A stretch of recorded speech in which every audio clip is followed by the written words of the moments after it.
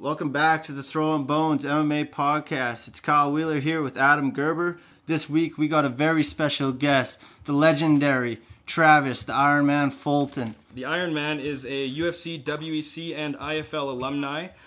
He holds the world record for the most sanctioned MMA bouts ever in history with over 320. His last fight was on April 4th against Shannon Rich, where the two broke the record for the most cumulative MMA fights between two opponents, and Mr. Fulton won the M1 fight by second-round submission. He's shared the cage with the likes of Joe Riggs, Andrei Arlovski, Ben Rothwell, and many other greats of the sport, so many that we would actually use up all of his time if we were to name them all. So, Mr. Fulton, we'd like to thank you so much for joining us. Yeah, definitely, man. All right, well, first off, I think just to get sort of people introduced to, I guess, the way a lot of people got introduced to you is through your UFC appearances. What was your experience like in these early UFC days? Well, I mean, my first UFC fight, I was a backup for a backup. I think I was Gary Goodrich and Tank Abbott's backup for P. Williams, and it was really on it was on really short notice.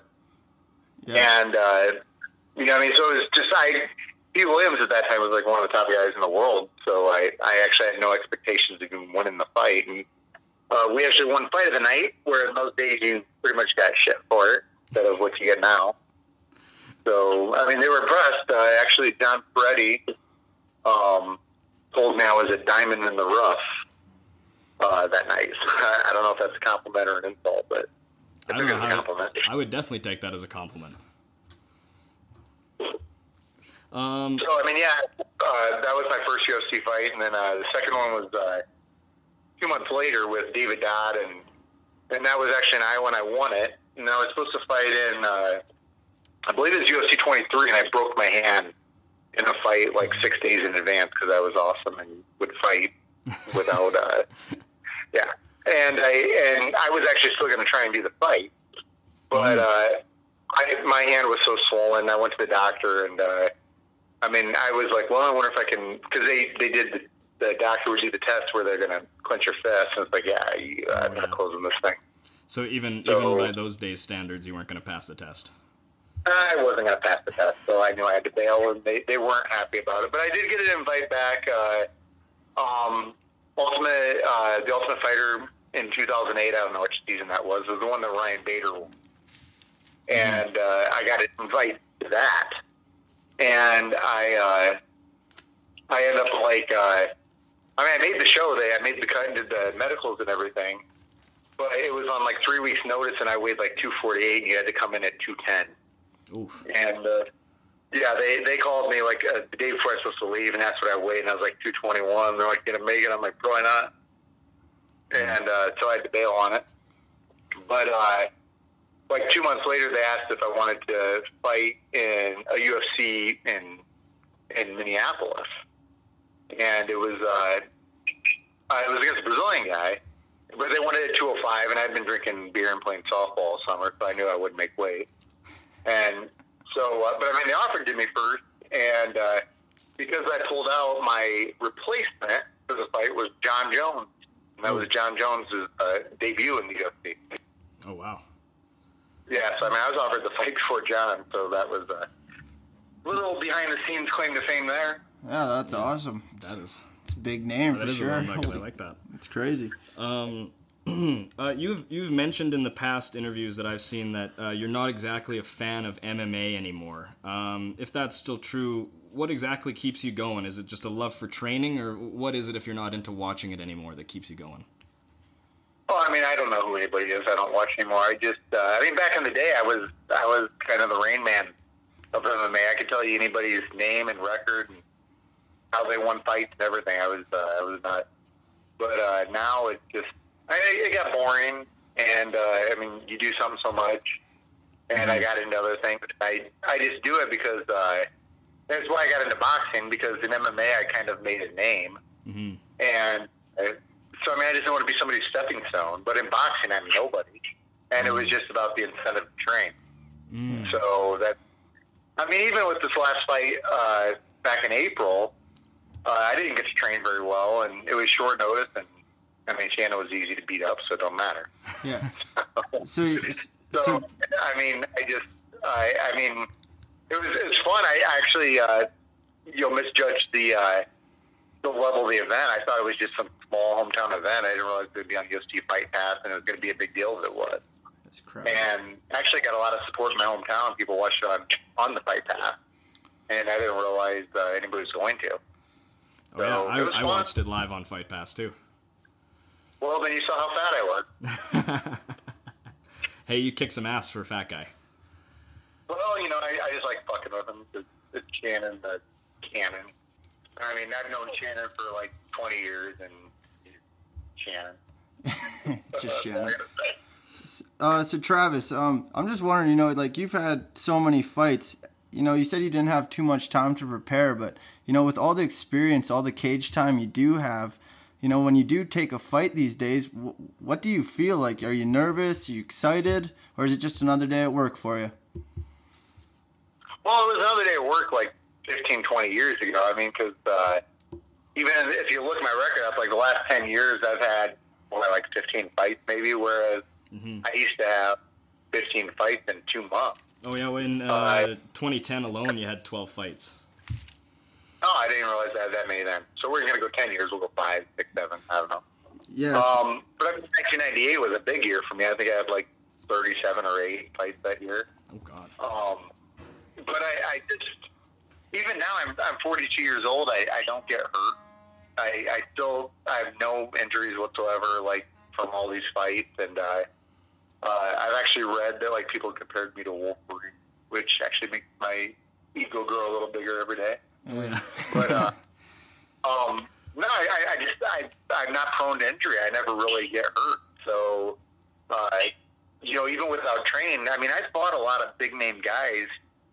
Even when I fought in the UFC, like, I barely trained. I didn't start taking training seriously until probably 2010.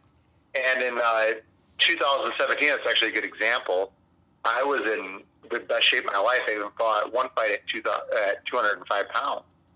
But the thing was, while I physically was in amazing condition, I didn't have the drive to fight anymore. And so, I mean, I watched the guys that I think I would have beat. So, I mean, it was about, like, it's about your mentality more than your physical capability. So, yeah, your mindset, right? When you get into that cage, your mind's got to be there. You gotta be ready for the task at hand, ready to kill. Well, I mean, I used to do things, and it sounds like it's bullshit, but I used to, I'd be fully dressed until a fight before my fight. I was like, oh, I got to fight, I better go change. Yeah. I didn't work out, warm up, or punch mitts or anything. I just thought it was fun. You just had that cowboy kind of style, eh? Yeah. Just gritty.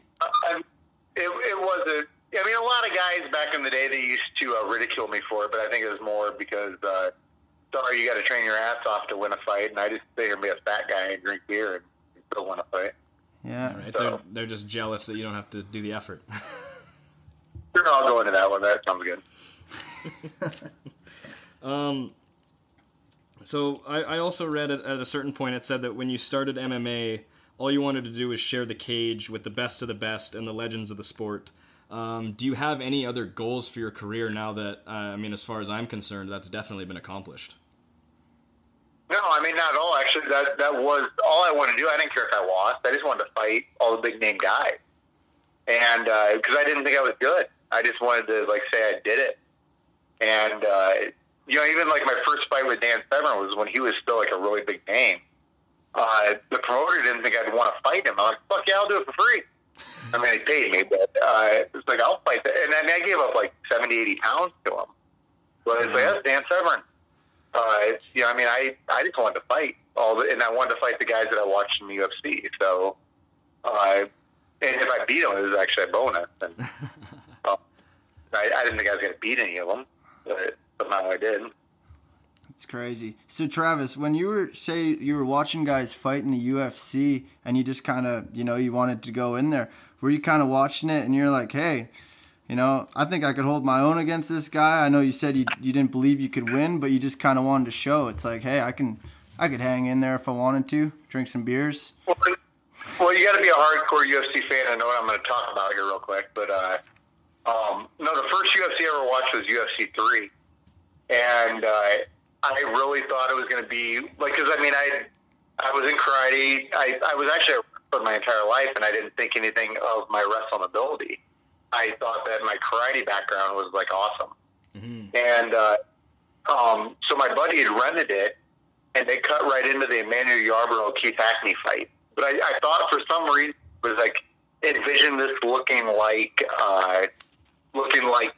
the Bloodsport movie, Kumite. Yeah, getting his tooth kicked out, right? I wanted to fight him at the Kumite. Mm-hmm. And so, like when they cut into that, I'm like, I can fucking do this. Like, big fucking 600-pound dude, I'll knock that fucker out. And the only guy that intimidated me at all in UFC 3 was Harold fucking Howard.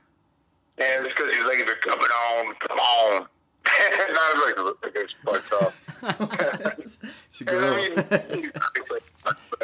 Like, I had a 17-year-old kid or 16 years old, I thought. But I mean, yeah, it's like, I definitely, from that moment on, like, my goal was to fight in the UFC. And, you know, I used to tell people that all the time, and nobody's like, oh, you're not going to do that. And within a few years, I did. So, fuck them. Yeah, I agree. I wanted to ask you about one fight on your record that really stood out to me, and I thought maybe you could give us a little insight into your mind frame during this moment. You had a fight in the IFL with Matt Linland where you submitted him, and then he protested, and it led to a redo. Well, it was the IFC, and it was the first time I fought the IFC. No, I armbarred Matt in like 2 minutes, and he tapped and screamed, and the ref, I mean, I let go, but the ref actually stopped it as well. Mm. And he started complaining he didn't tap, which he, on the video, he very clearly tapped. And, you know, I was 21 years old. I'm like, fuck it, I'll fucking do it again. Yeah, you were just there to fight, right? Yeah, I didn't care, and I couldn't catch him, and he ended up, like, beating me with a headlock at, like, 22 minutes. But what had actually happened, about 22 minutes in, he shot a double leg, and, like, I landed on the back of my neck, and it, like, kind of jarred me for a moment, and that's when he got the headlock in. But I couldn't catch him in armbar again, but, I mean, I tapped him. And he's just being Matt Linland, apparently. His MO. Yeah, he got lucky, obviously. The ref seemed to question himself. Supreme Court, so we won't go there. Make an appeal years later. Yeah. Well, here's my appeal. I beat Matt Linland, so fuck him. I'd agree with him. Yeah, fuck that guy. Anyway, I'll ask another question here just about an old fight. This is one of my favorite from your highlight reel. It's the good old Jeremy Bullock slam. Is that what you're going to... Pardon? Is it Jeremy Bullock? Is that where you're going to go with this? Yeah, this is where we're going with that. Oh, everybody loves that fucking fight. Oh, I love that, man. From the start of the fight... The backstory is 100 times better than the fight itself. Yeah, that's what I want to hear about. If you could tell us a bit about that. I actually fought in Brazil like a few days before that, and I won the World Volley Judo Championships Part 6, which at that time was like a big event. And like originally I was supposed to fight in Brazil, fly home, and I was going to be home for like 3 days, and I was going to fly to Utah and fight in a tournament. And after I won the tournament in Brazil, they sent us on some back roads in Brazil, which are awesome. And cab driver almost killed us. And we ended up missing our flight and had to stay in Brazil for 2 extra days. And this was like pre-9/11, so you kind of do it every once in the airport. And they got me to Miami. And when I got to Miami, I told them, I'm like, hey, I got to be in Utah today. And I went to my airline, like, oh, yeah, fuck yeah, I can get on that plane. Whereas now they said, go fuck yourself. But they flew me right to Utah. And I was supposed to be in a tournament, which was 200 pounds and under. And I saw a guy, Full Contact Fighter. I don't know if you guys remember that magazine. It was Joel Gould he was the main writer for that magazine. He owned it. And I saw him at the airport. You know, I mean, it wasn't official in most days, so I didn't have to go weigh in. And me and him just went out to eat or whatever, and I went and did my interview.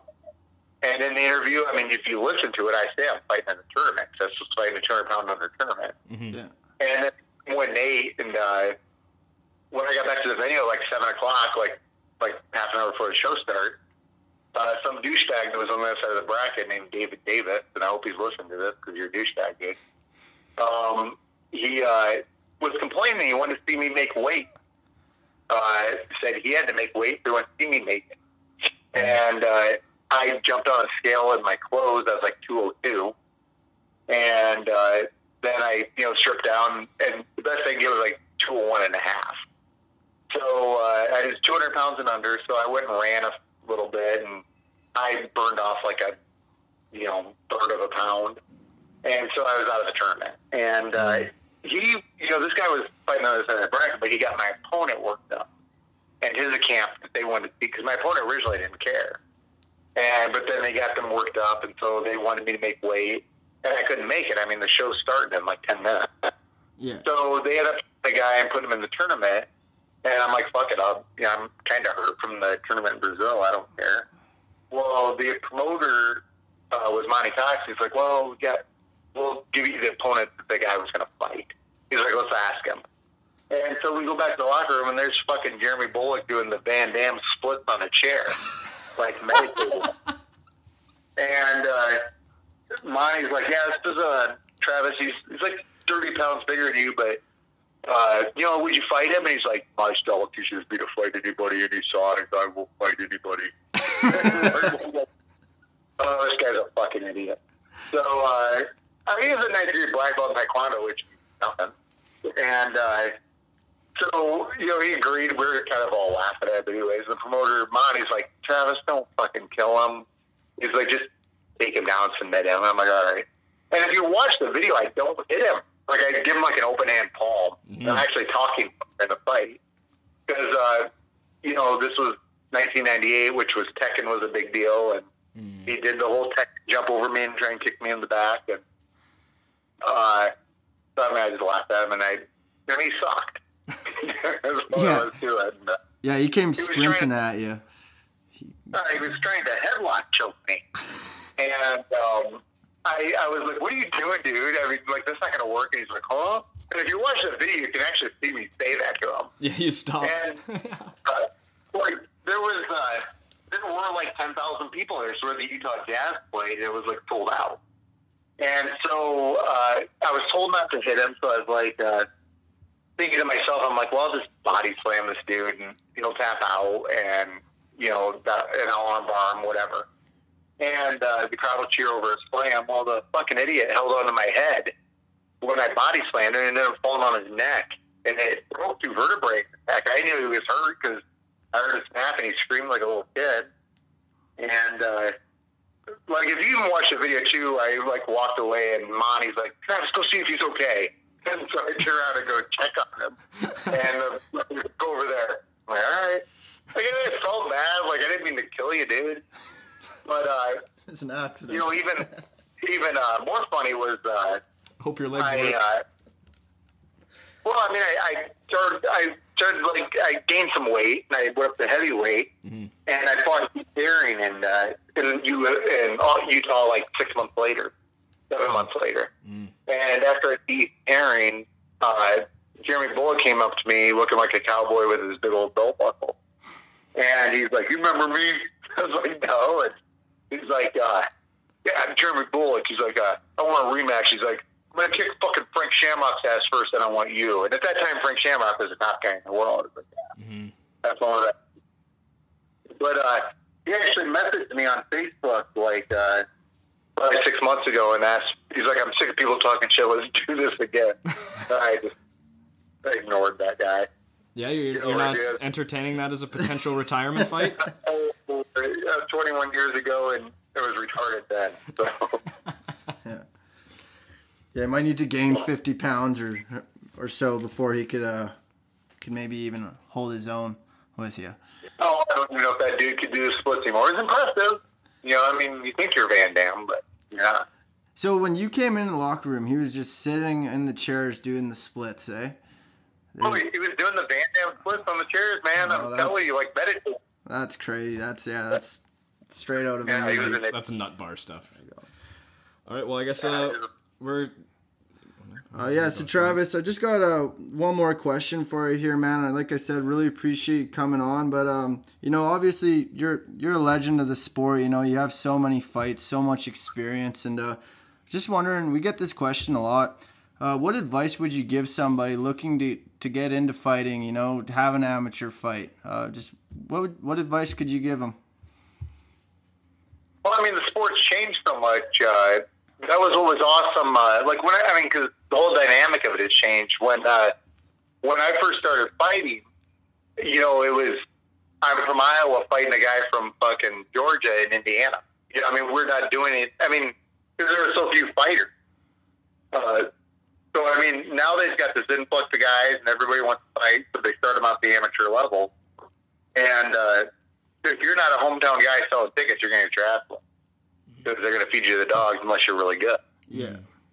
So, basically, I mean, if it's somebody just out of the crowd that thinks they want to fight, try it. You know, try and be in your hometown first. Try and be able to sell tickets, and they might take care of you for one.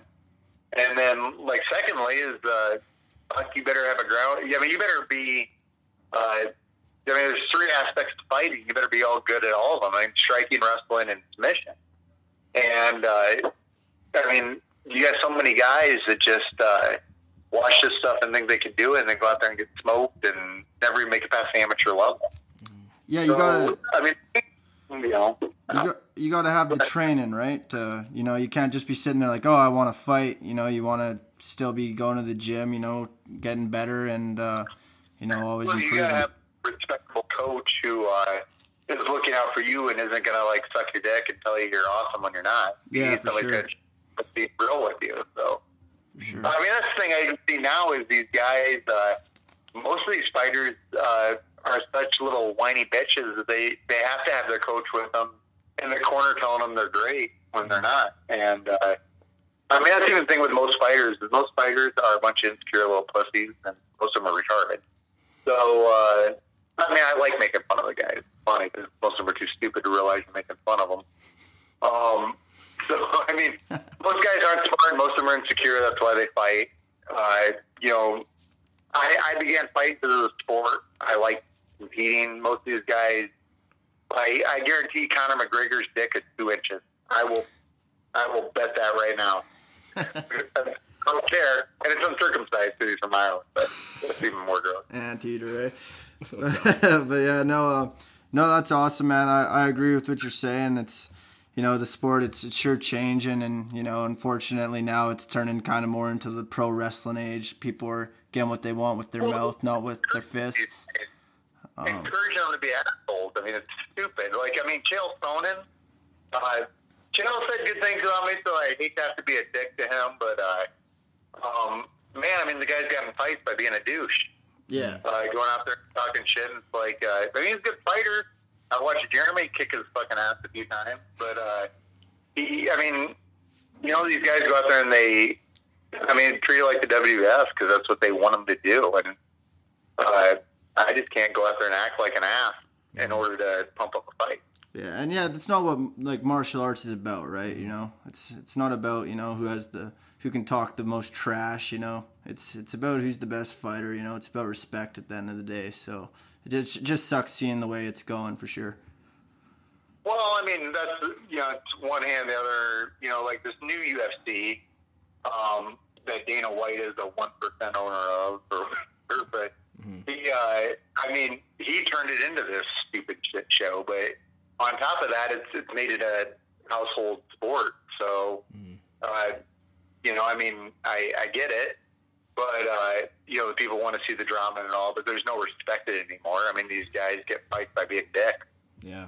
I guess, is there a bit of a silver lining to that, where even if the Chael Sonnens and the Conor McGregors maybe bring new people into the sport, is there at least some residual satisfaction from people sticking around because then they get introduced to, you know, guys like yourself?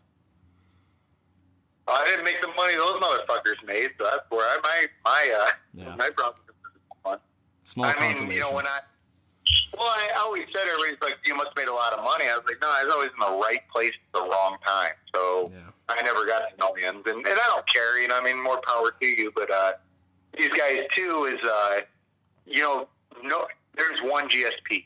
I mean, that's the only guy who could, you know, go in at the top and go out at the top. I mean, these guys, especially with MMA, your career's not going to be long. I mean, you might make good money for 2 or 3 years. I bet you $1 million that I don't have that Chuck Liddell's broke. Mm-hmm. So, well, yeah, we have a Golden Boy Promotions fight to prove it. Yeah, I mean, that's what I'm saying is these guys, they made good money, but they made good money for a year or two, and that was it. I mean, your careers are short-lived, and they forget you. You know, even now, people are like, well, who's somebody really famous you fought? I'm like, Dan Severn. They're like, who's that? Yeah, right? Oh, yeah. Really did that? I mean, so I got to pull out a Forrest Griffin. Even now, they don't know who that is. Mm-hmm. Like, but I mean, whatever.